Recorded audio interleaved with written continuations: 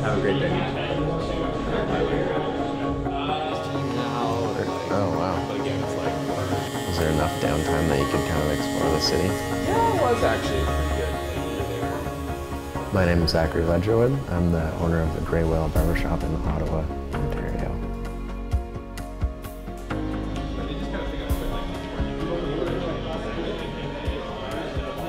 We've tried to make the experience of coming into the barbershop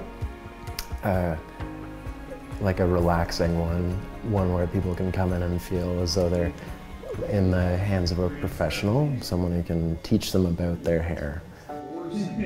I think everyone who works here takes a lot of pride in their work, so just the pride of doing a good job is important to the culture at the shop, and that means a lot to me. Yeah. If I can go through a workday and I feel like I delivered great quality service throughout the whole workday, I can go home and I feel good about that. And that's the same for everyone who works here as well. We look for people who want to work hard and want to deliver quality service to their customers. There's the feeling of being new, and there's also just the intimate experience of sitting in the shop with someone who cares about you and having a nice conversation and getting a nice haircut, make yourself feel fresh and new, is what our clients come to appreciate about this shop, is that I don't think people leave this shop disappointed with their hair. And I know that in the past when I had gone into other shops, I would sometimes leave and be sort of bummed out about what went on.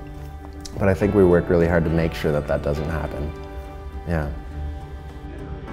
So we opened in 2016, April 2016, so it'll be 8 years this coming April. So I've been cutting hair now for 10 years. I started when I was 22, and I'm 32 years old now.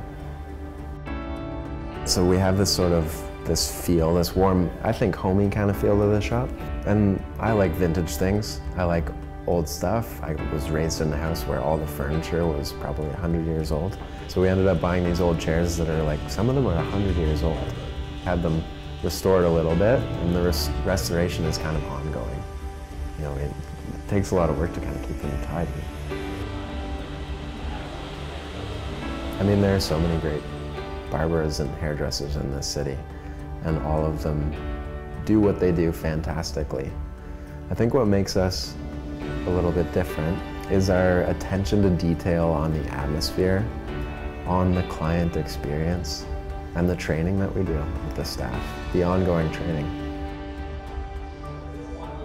For all the people out there in the world who haven't come and had their haircut here, come in.